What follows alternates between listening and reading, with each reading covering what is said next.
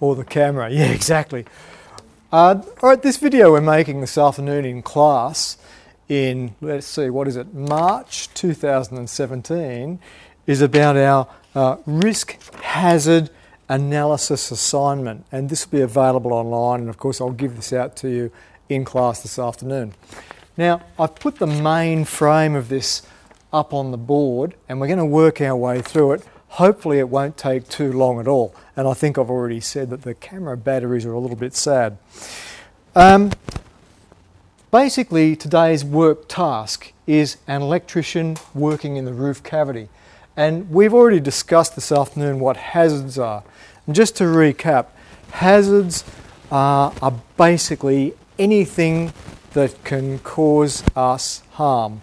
The probability of that hazard causing us harm is called the risk. So there is a slight difference between hazards and risks. So in identifying hazards, we're looking at the potential hazard here. And who can give me, well, perhaps, look, I'll start us off. I'll give us one potential hazard of an electrician working in the roof cavity, and that would be above the gyprock ceiling. So I'm going to say here, you can probably guess it when I start to write this.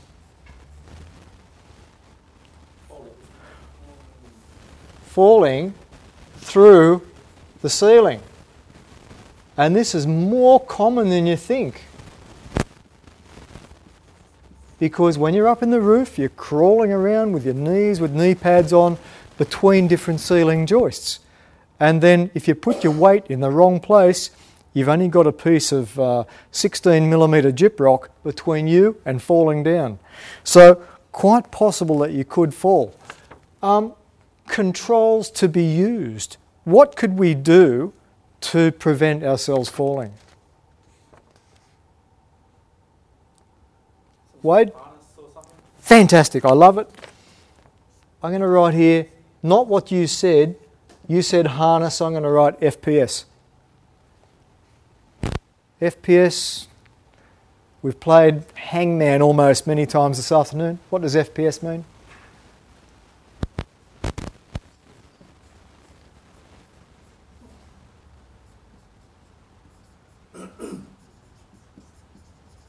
System. Fall prevention system. And of course the fall prevention system would be a harness.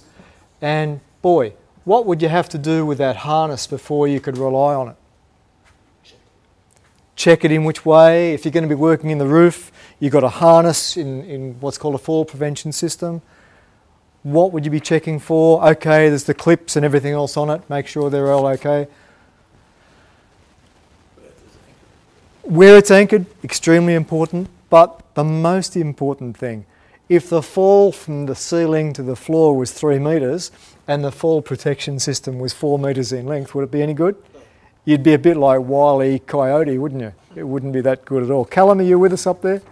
Yeah, all right. Okay, good on you. All right, so next two columns.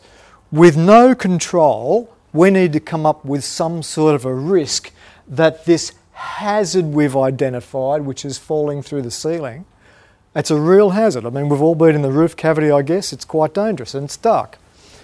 So with no control and saying that a risk rating of 5 equals extreme, what do you think the risk rating is we might put on that? 4? I'm going to go with 4. I reckon 4. Yeah. And with the control, providing we've checked that fall arrest system or fall prevention system, providing we've checked that it's going to stop us before we hit the floor, that's pretty important, I'm going to say a 1. So we've mitigated the problem, we've mitigated the risk associated with the hazard by employing a certain control. Who can come up with another thing? Let's just put a line underneath that. And who can come up with another hazard? Yes, Simon. Ventilation.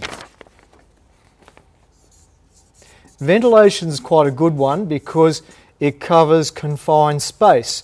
And we talked about confined spaces last week being not your place of normal employment, and where the atmosphere is less than what you normally breathe, and being in a cramped position, awkward to move, and having limited in and out situation, hard to get into and hard to get back out of again.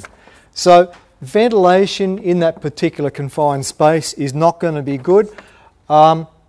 Whoops, in the wrong place there. Ventilation over in this section here, because that's our main work task. What control can we use then to make ventilation less of a risk to us now that we've identified it as a hazard?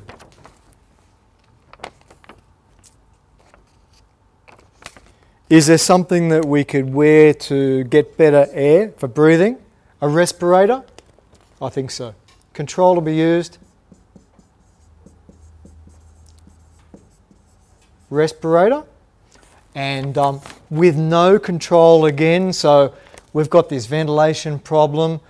If we don't have a respirator, we're breathing in the possibly asbestos fibres, we're breathing in bits of insulation material, we've got rodent debris, we've got maybe any fumigant that's been used in the ceiling in previous times. So I think that's pretty important. Without a control, I think that I'd certainly be rating it a 4. What do you guys think? And with the respirator, down to a 1? Okay. Another hazard then, can somebody come up with another hazard? We're in a dark roof, we're crawling around, we're doing some work, we've got a torch in our mouth, holding a torch. Headlamp maybe. How about I help us out here? The E word. Electrocution.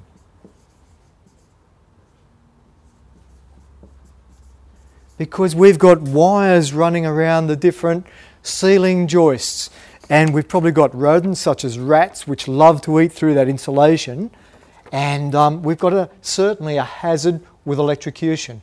What can we do about this? What control can we use?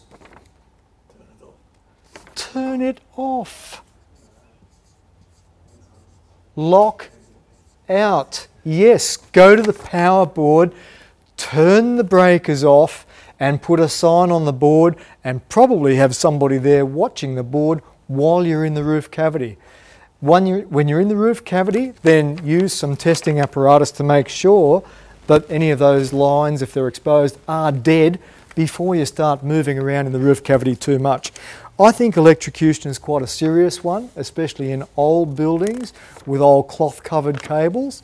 And I certainly think with no control, I'm going to put a 5 for that, because if you're in a confined space and you get an electric shock, the outcome's not going to be good. So with the control, if it's locked out successfully, it's certainly going to come back down to a 1. Is there anything else anybody can think of, Simon?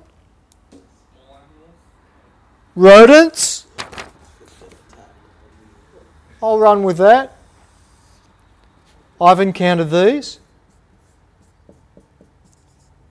Rodents, so you mean like rats? What's another rodent which we commonly get in roof cavities in Australia? Spiders. Possums. We get possums. They come in under the tiles and they live in the roof.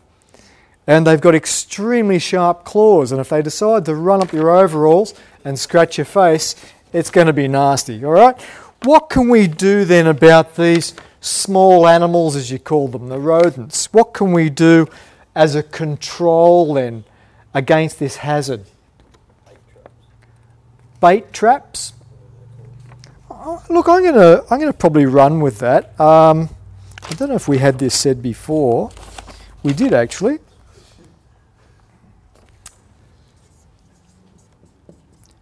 Use of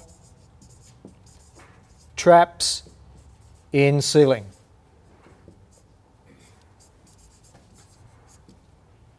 Anything else that we could use against the rodents? Get animal control out to make sure sure there's nothing up there first. Animal control first. Or pest controller maybe. And probably something which goes back to this respirator thing up here too.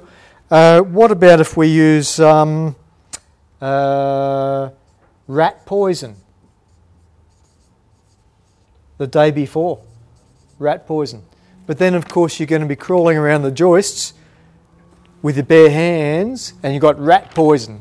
And then you're going to be putting your hands in rat poison and then going downstairs and eating your Vegemite sandwich later on. So what can we do to get around this problem? Gloves, I like it, yeah. Gloves, PPE. This rodent problem, I don't think I'm going to give it a 4 or a 5. I think I'm probably going to give it something less. Anyone want to have a number for that? 2 or 3, yeah. 3 max. A 2? 2.5. All right, I run with that. 2.5, not quite a 3. We didn't think it was a big risk that was coming from this. And then once we've done these things, do you agree it takes it down to a 1 again? Yeah. So can you see what we've done today? We've had this work task, electrician working in the roof cavity, and that word was supposed to be there. We know I made a little mistake putting that there. But we came up, after we looked at the hazard, we looked at controls to be used with a risk that was based upon those particular hazards. We had to come up with methods to control those risks, and that's what we've done here.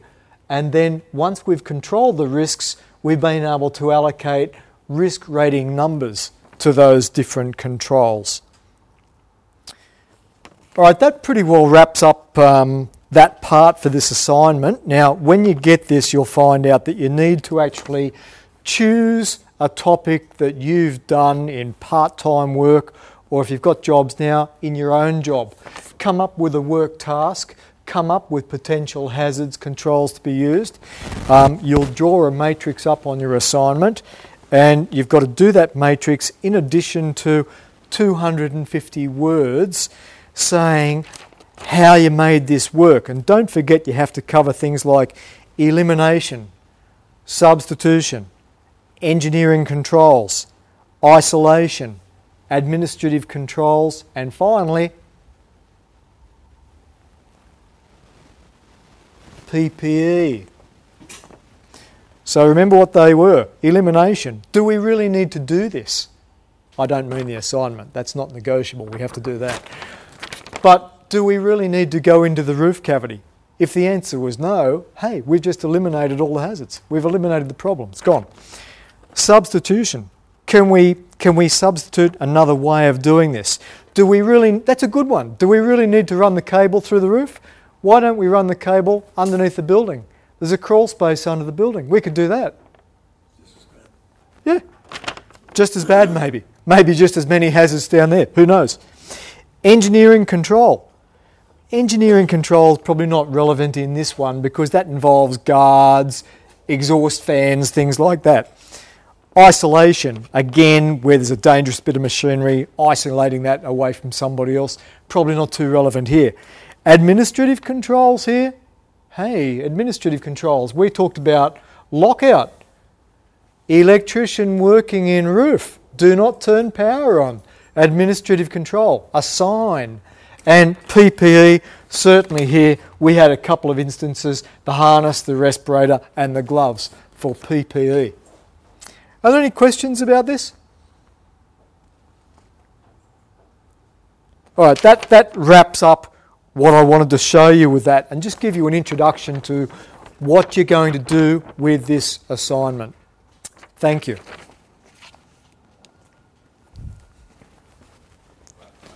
All right. We didn't run out of battery?